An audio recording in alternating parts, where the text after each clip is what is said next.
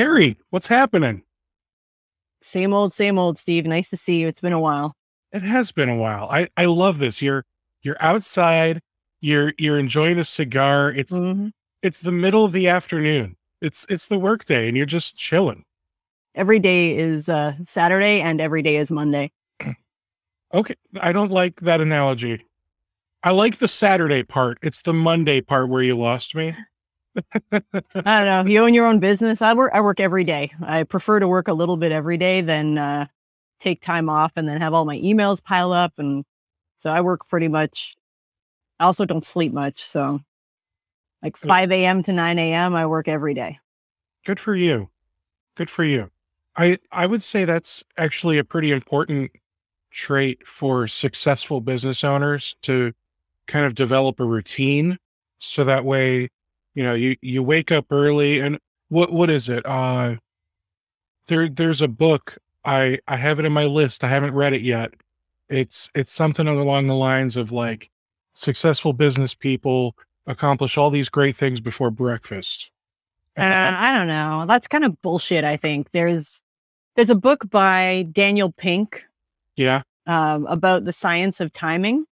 Can't remember the name of the book, but it says that there are 3 groups of people: early birds, larks, something, I don't know, but early risers. There's people that are productive early in the morning.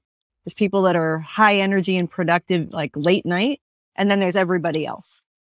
So once you figure out where your energy cycles come from, you know when to schedule the tasks that are either the most prohibitively boring to you, where you need lots of energy to be able to do them, or the tasks where you're like things that you enjoy doing that you can get into a good rhythm for. Like I am a morning person, that I am my most creative in the morning. If I'm going to write blog posts, if I'm going to do any kind of like graphic design, which I'm not a huge fan of, but it gets thrown on my lap more often than I'd like I'll do that first thing in the morning. I can't call anyone anyway. And then I'll make phone calls from about 9 a.m. until I run out of energy. And sometimes that's 10 a.m. and sometimes that'll be the end of the day. But when I lose my rhythm, then I go on to other stuff that doesn't need like, hi, it's Carrie calling from Managed Sales Pros. How are you today? So the book Win, The Scientific Secrets of Perfect Timing by Daniel Pink. I assume that's the one you're talking about. Yep. It looks like he has another one called The Power of Regret. Oh, that's brand new. I haven't read it yet. Yeah. It's on the list though. Well, I just added Win to my list. The book I was thinking of is What the Most Successful People Do Before Breakfast. I was close. What if you don't eat breakfast? I think the point is, like breakfast, I don't know, like breakfast time for like the traditional American, we'll say, right? So you think people wake up, people with jobs, right? They might wake up at, let's say 7 o'clock, they'll eat breakfast, they'll leave, they'll get to work by 8:30, right? Mm-hmm. So I guess what this is saying is, the people that are more successful are willing to work outside of the work hours kind of schedule. And I'm not a morning person, so I don't wake up at 5 and get all this stuff done. I'm a night owl. So I'm okay with staying up late and rocking out a bunch of work from like 8 p.m. to midnight, and then waking up at 7 o'clock or 8 o'clock like I normally do. And, that's just my day. So I might work for, let's say 8 to noon or 10 to 3 or something like that. And then spend the other time with my family. And then once it hits, 8 o'clock at night, 9 o'clock at night, I'll sit back down at the desk and rock out some of the things that I know I can do because it's after hours and I'm not going to have a bunch of people bothering. I removed the people bothering me part of work years ago. So that sounds nice. My phone. So I had a real problem with social media and just getting distracted midday. Like I would pop onto LinkedIn to make a post, or I'd go on Reddit, and before I knew it, my whole day was gone. and I wasn't doing anything useful or productive. Although we have gotten a decent amount of business over the years from all social media platforms. Sure. I don't need to be the one doing that. So I eliminated all of that kind of noise from my life. And I have my phone. My phone doesn't turn on until 7 in the morning. So I don't, and I have a 2-hour maximum on every app on my phone, and I don't keep email on it. So I've kind of tried to taper down the amount of time I spend staring at my phone. I don't work during the summer. My kids are with me all summer. So in previous years, I'd be like, all right, I get up at 4 or 5 in the morning and I work until my kids roll out of bed. And this year, my goal is to not work all summer. I don't know how well that's going to go for me, but I've been weaning myself off. So like I've used screen time and like deliberately reduced the amount of time that my phone will let me do anything. So it locks me out at 9 p.m. or after 2 hours of app usage, whatever comes first. Wow.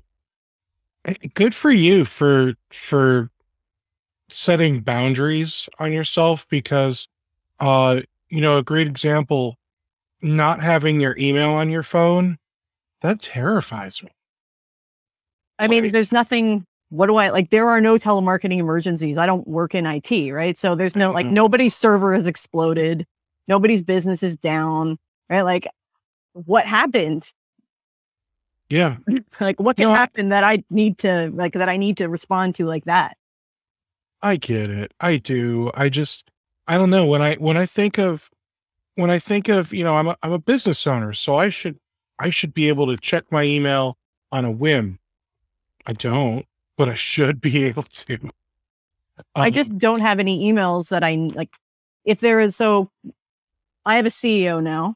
Mm-hmm. I don't I'm an owner operator now. I don't have to worry about the day-to-day stuff anymore. I work with a call center that's located in another state.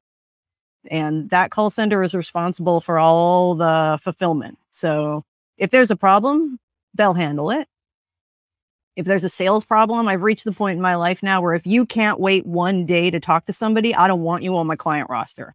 If you're the kind of person who's going to get all bitchy because you sent in an email request to our through our website and somebody took a whole day to get back to you, and instead of waiting a day to hear from us, you went and worked with a competitor, good luck to you, right? Like, I don't need that.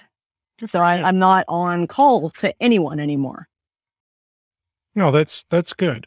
So you said you have a CEO now. You actually have 2 different companies from what I can tell. You've got Managed Sales Pros still. Mm-hmm. And then you've also got a new business. Can you tell us about that?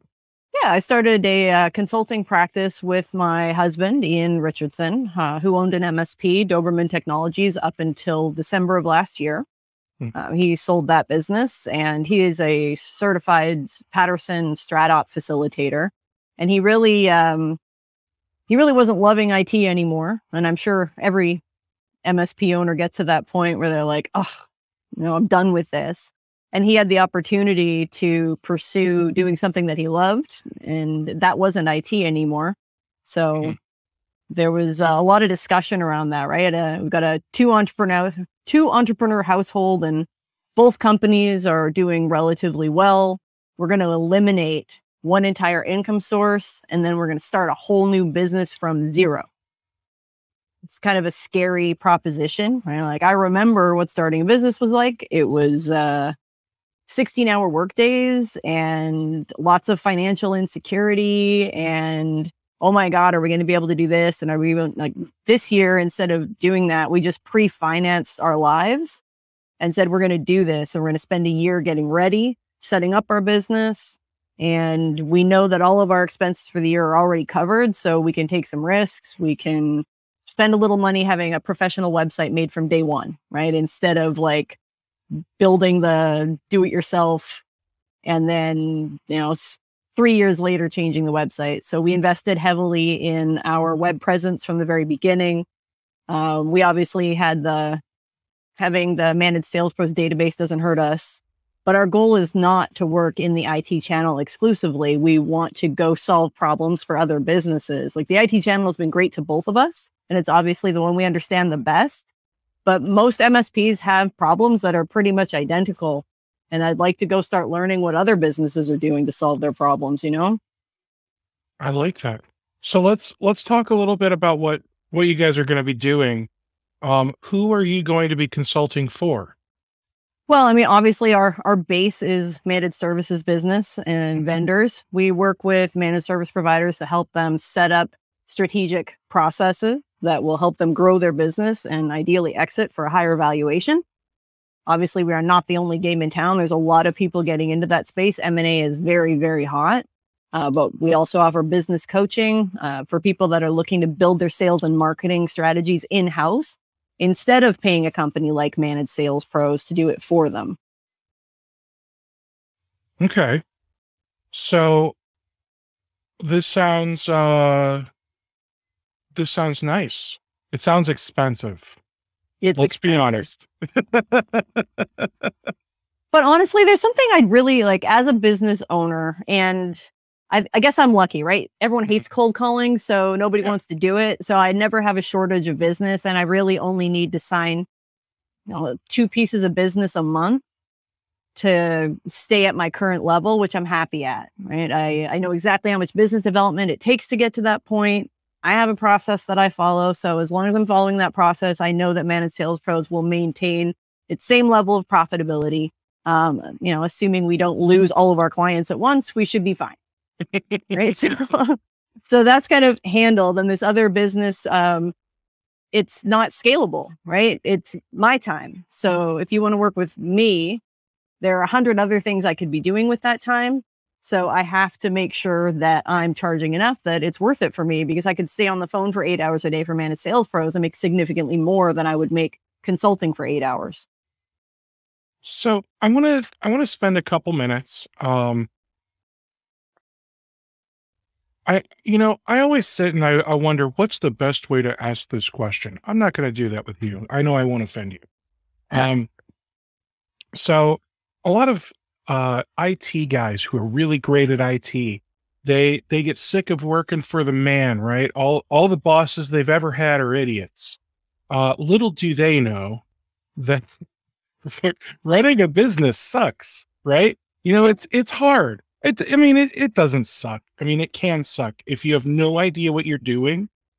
It is a difficult, strenuous uphill task. And, guys will look at a company like, let's just talk about Managed Sales Pros. Yep. The last I recall, you guys were charging, let's say like $6,000 to $8,000 a month to do, cold calling for people. And that's still accurate. Okay. So, you think, man, if they just get 10 clients, they're making $60,000 to $80,000 a month, and they don't think about overhead. They don't think about, back in the day when you had payroll and employees, now you just pay the company that handles all that for you. But I suspect that's still a chunk. It's a sizable chunk. I don't care what the percentage is, and you still have other business expenses, be it insurance, attorneys, etc. Right?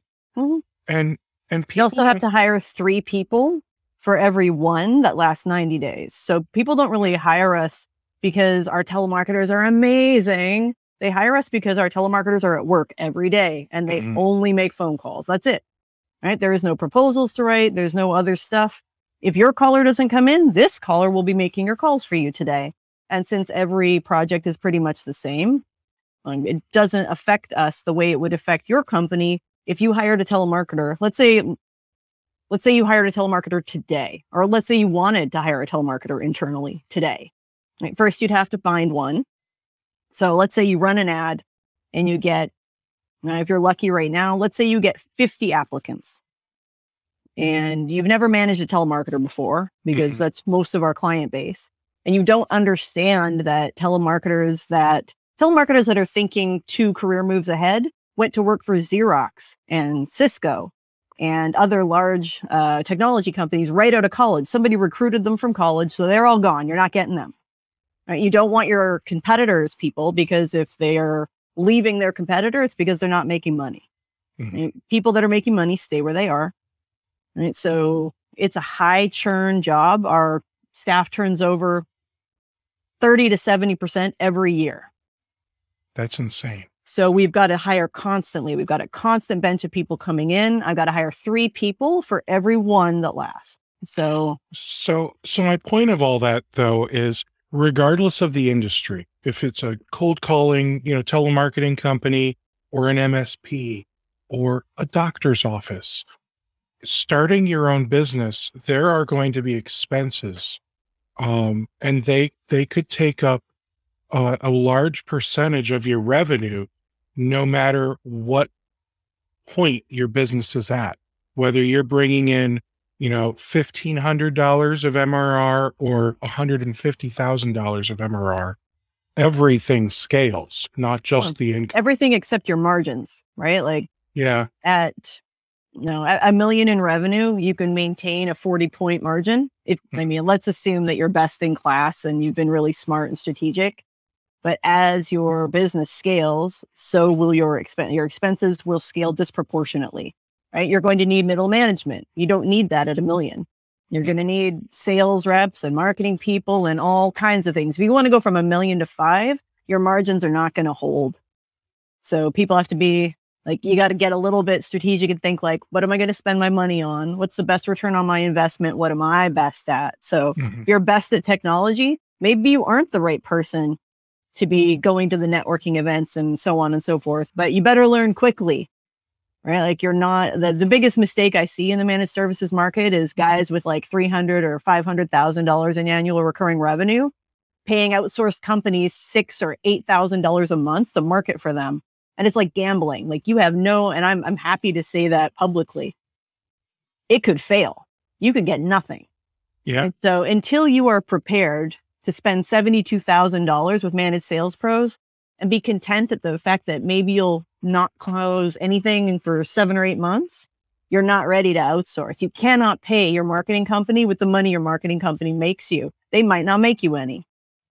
And that's a really good point. I mean, you can't just look at it as, I'm just going to pick the larger number of my range, $8,000 a month, right? You actually have to say, I need to be willing to spend $96,000 for the next year on cold calling and understand that I may be throwing this money away if I don't close on any of the meetings that these guys get. Right. So if you're shitty at closing, I could send you all the deals in the world. If you can't close them, people measure us on closed deals, except that that's not my job. My job is to qualify and secure appointments. And if nobody wants to talk to you, I can't fix that, right? We aren't magic. Right. And that's a very important thing to think about is, you can spend all the money in the world on, marketing, on building, a sales process, having a consulting company like Richardson and Richardson come in and help you develop all this fantastic processes and assessments and everything else, so that way you can go out and sell. But if you don't learn how to close, it's all wasted money. Yeah. Sales is a process. If you can teach an entry-level help desk tech how to troubleshoot a problem and make sure that they have the soft skills necessary to not piss off your client base, you can absolutely train an entry-level telemarketer. You just need a process that they're going to follow. The other mistake I see is people bringing in sales talent when they've never managed sales talent before and expecting them to build the process that they're going to follow, which isn't what a sales rep does. That's a sales leader, and you absolutely can't afford one at $1 million in annual recurring revenue. Right? Until you're making $3 million, you got no business hiring a sales rep. You should be going on those meetings yourself. Okay. So let's talk about this in stages then. Somebody who is getting their feet wet. We'll say that they're, maybe they're at around 100,000 in revenue. Okay. What is the most important thing for that person to work on, probably understanding how to find prospects and meet with them and close, right? Yeah, there's so many ways to find customers at that base. So let's assume you've got at 100,000 in annual revenue. What is that?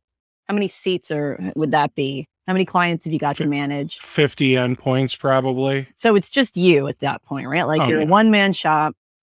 At that point, like joining a BNI group, but it has to be an owner BNI group, like not one where you're going to have to deal with all the people selling Nutri-Shakes and all that. Yeah, those nonsense, things. right? Yeah. Like, but BNI, like we had an MS, like when we started Managed Sales Pros, we weren't an MSP specific call center. We were just a cold calling company and we'd work with anybody. And then we went aggressively niche focused very quickly when we identified that most MSPs had challenges when it came to sales. But I belonged to a BNI group when we started our business, and we had an MSP in that group, and he was phenomenal at asking for referrals. And instead of saying, who do you know that needs IT support? He would say, who do you know that is? And then he would describe a situation where it would be ideal to change MSPs, right? Like, who do you know that's moving offices this year? Who do you know that's adding headcount? Who do you know that's whatever, right? So the ask was always about something specific, because I mean, off the top of my head, it's not like I go to parties and talk to my friends about who's going to change IT providers this year, but they probably would tell me at another event that they had just bought a new office building and they were going to move in 2022, or other exciting things that are going on in their business. Oh, you know what? We're hiring 10 new people this year. Oh, well, it might be time to upgrade your IT support at that point. So that's an easier trigger for people. Like, you can't put the burden of responsibility on everybody to bring referrals to you. You have to think of active ways to help people remember, when is it time to introduce me to those people? So going through LinkedIn, for example, at $100,000, finding people that you already know, maybe people you haven't talked to in 5 or 10 years, and re-engaging with those people and going for coffee. Like, one of the things Ian has done now that he's started the consulting practice is re-engaging with clients that he had for his IT company years ago. And people that he spoke to, bids he never won, people he met at BNI, people he knows from the community. He's had like 2 or 3 coffees scheduled every day since he started his consulting practice, just to get his name back out there, because everyone knows him as this IT guy. Now he wants people to know him as a strategic facilitator.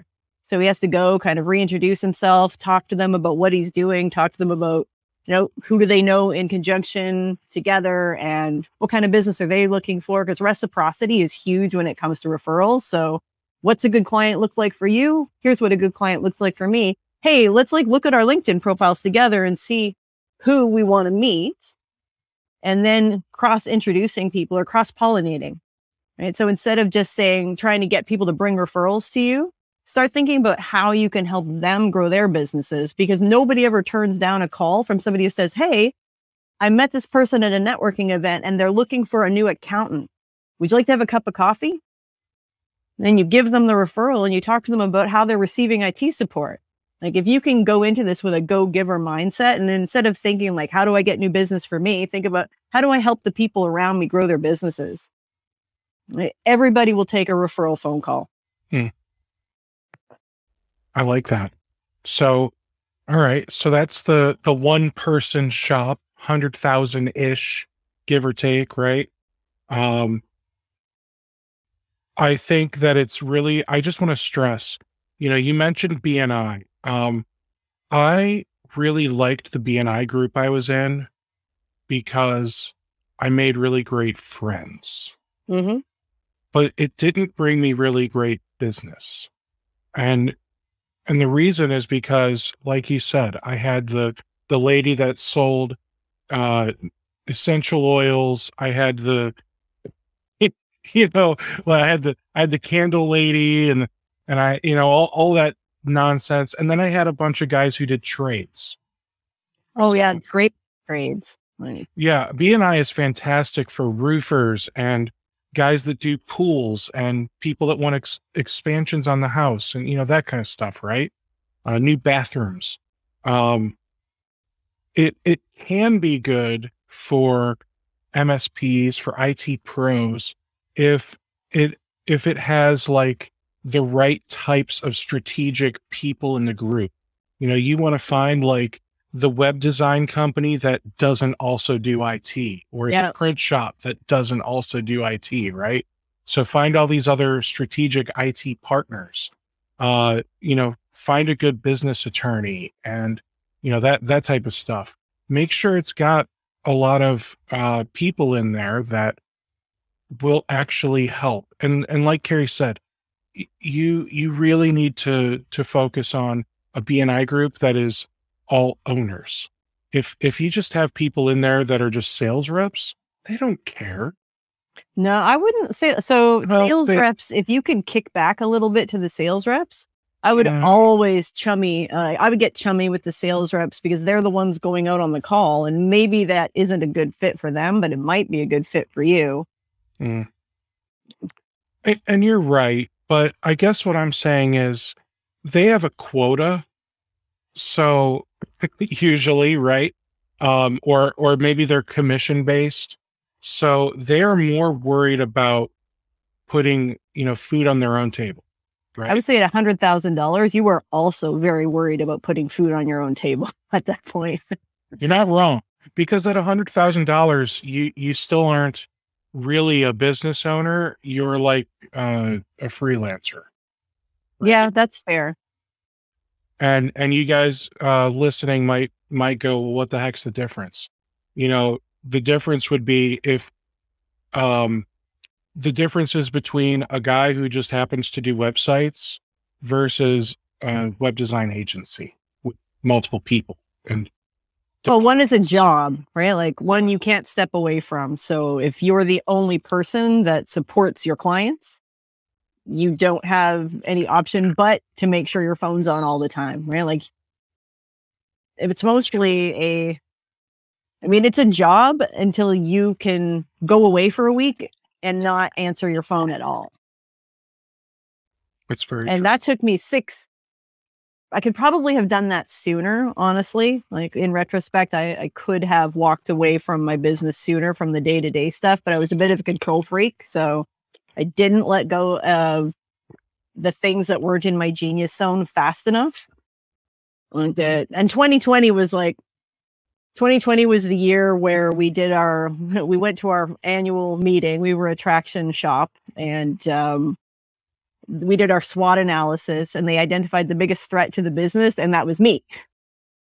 Oh, yeah. I respect my team for being able to say that to me, right? Like, you're not that interested anymore. You focus on things that aren't important. And I was like, they're important to me. And they're like, yeah, but they're not important. You don't finish your rocks on time. You're like, and on and on and on. And I was like, all right. So I booked a full year-long beach vacation. Like I was just going to go, I teach yoga for all-inclusive resorts. And I've been doing this for like 12 years. So before I started Managed Sales Pros, I was a fitness instructor.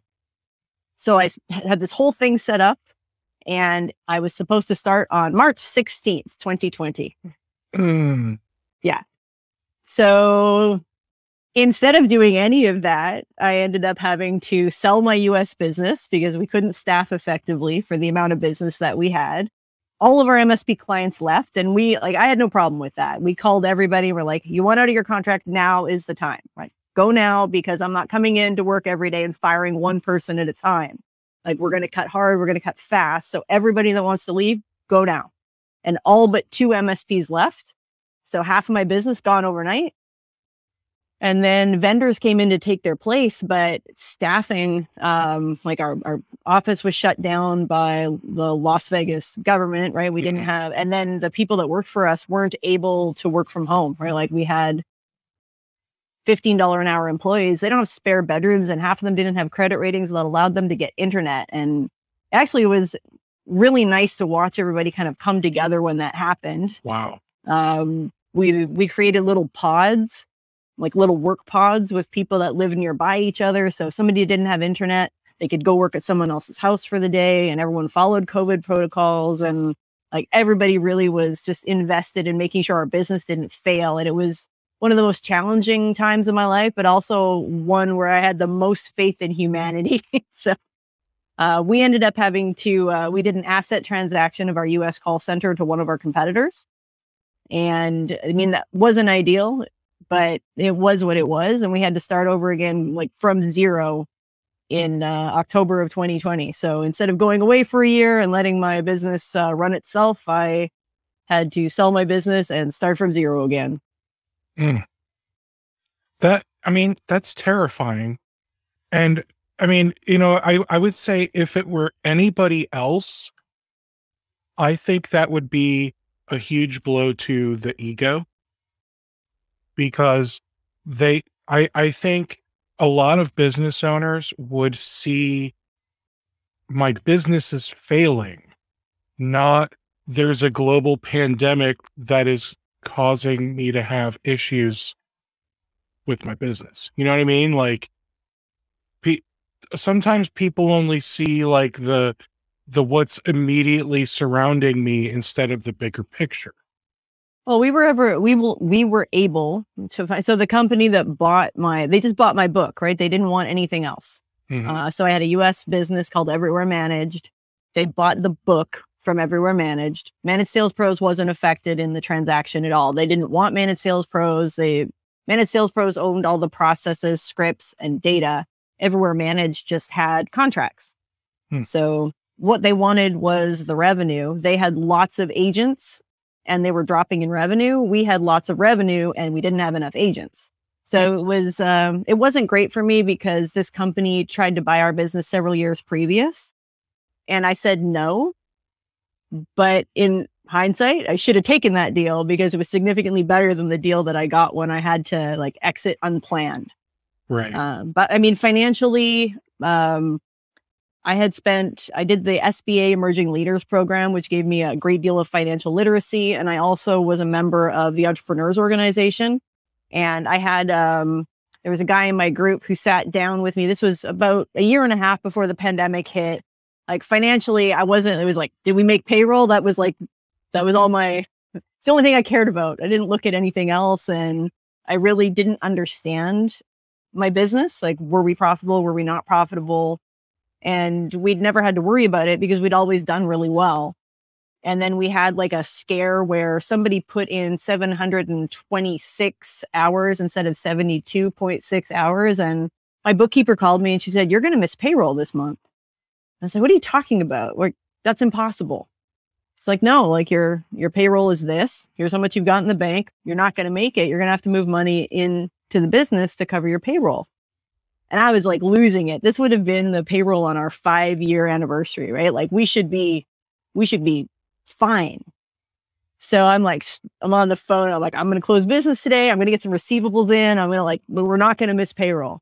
So it turned out that it was an accounting error. We weren't anywhere near missing payroll, but we were close enough to not having enough money in the bank that I was like, all right, I need to start thinking about this differently. And that's when I started talking to people, like asking, like, "Hey, how do I do this? Explain this to me." And somebody from my EO group met with me every Sunday, and he made me bring every bank statement, every credit card statement, everything. And he went through all of them, one item at a time. And I had to be accountable to him for every dime that I spent for like 6 months. And it absolutely changed how I ran my business. It changed what I spent money on. I was no longer coming into IT Nation 4 days early and staying 4 days late, right? I was like, no, we fly in on the day of and we fly out the day of and we take whatever shitty airline is cheapest. Like I just completely changed how I spent my money and how I thought about it. So if we could have staffed, we would have survived the pandemic, no problem. I had a prudent reserve. I had a year's worth of payroll in the bank. It would have been fine. But what are you going to do? So what was that SBA thing that you said you did?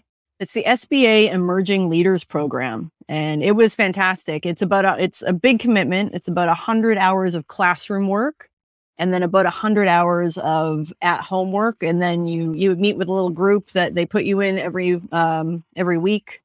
So there was a lot of work, but it was definitely worth the time invested in it just to learn how to like make your business profitable. Like I just never really thought about it.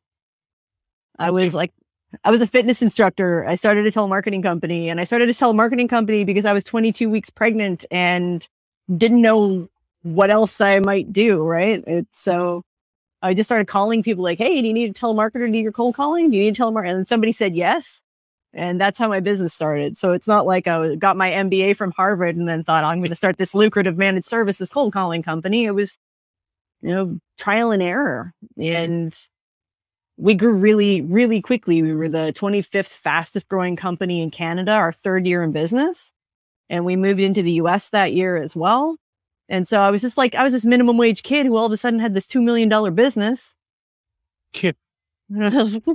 I could see how you probably really appreciated all of the, the emerging leaders program. And then, how did you get that, accountability person with the money? Was that part of emerging leaders? No, that was from the Entrepreneurs Organization, which, is, an international entrepreneurs group. You have to have $1 million in revenue to qualify to belong to the Entrepreneurs Organization, but they also have an accelerator program for companies that are smaller than that, and you get mentors who are in EO that help you and guide you towards that $1 million qualifier so you can then join the EO program. And it's like having your own personal board of directors. So I had 8 people in my group. One of them was an MSP, which was really helpful, like learning the ins and outs of how an MSP actually ran, versus my theoretical understanding from talking to MSPs. This guy was very, very forthcoming with the challenges that they faced and what life was like day to day. And it changed my perception of how I was selling to the managed services market. And that was one of the reasons that we moved upstream instead of we don't work with anybody that has less than $1 million in revenue, because I understand math now, right? Before it was got money, I'll work with you, no problem. But understanding how much a $6,000 a month commitment can damage a small business that isn't getting return on their investment for it. That just changed how I wanted to interact with business owners. I didn't want to be the reason that your business failed. I really like that, Carrie. I love that, first of all, you have incredible drive. You seriously, I think a lot of people wish they had a fraction of your work ethic. Okay. Or at least the work ethic we think you have because of most of that was Tracy's work ethic. Because of how awesome your business is, right? So that's one. 2, I just love how much you actually care about your clients. Look, you're sitting there, you're smoking a cigar, you're drinking what I assume is wine. No, it's water. Okay. Well, 18 years sober, no wine. Oh, I'm sorry. So, but you're sitting there, you're a total freaking boss, but you care. And I think that's make money and not be an asshole, right? That's at the end of the day, do I want people talking about how much money I made, or do I want them talking about, the great advice I gave them, or people will come back to us, right? It's since I can't manage more than a couple of clients a month anyway, there isn't a lot of value in me burning leads and signing business that's going to turn over every 90 days. I want clients that are comfortable spending the money, but who have also thought about the other ways they could spend that money, right? Don't come to me as your first idea, go and evaluate what else is out there. We lose a lot of business to other, to competitive marketing agencies that aren't forthcoming about the fact that it could fail completely. And I want people coming into it understanding that, this is not magic. Mm-hmm. We're not, we got the same access to the same people that your company does, right? I can hire the same telemarketer that you can. We don't have magical telemarketers. We do have a pretty incredible process for building telemarketers. Mm-hmm. And we have a lot of them. And I think that your process is your differentiator, right? People are fallible, processes aren't. So it had to stop being, this was my marketing agency, right? It has to stop being the Carrie show. It can't be all about what Carrie does, because if you ever want to sell this company, if you're not going with it, your company's worth nothing, because everybody sees Managed Sales Pros as Carrie. Yeah. So my goal, when we changed our brand a bit, we took a step back and looked at, what we wanted and what we were going to do moving forward. And if you look, it used to be my face all over the website, and that's something we changed. It isn't come work with Carrie, it's like, hey, we're managed sales pros. Here's the process that we use for success. And if you follow this process, you will also be successful. Yeah, that's how you got to do it. That's how you got to do it. Carrie, thank you so much for coming on here. I learned so much. How do you want people to find you or reach you? You can find me at managedsalespros.com or at rnr.consulting. But don't find me until September because I'm not working. Good for you, Carrie. All right. Thanks so much. And hopefully we'll have you back soon. Always a pleasure.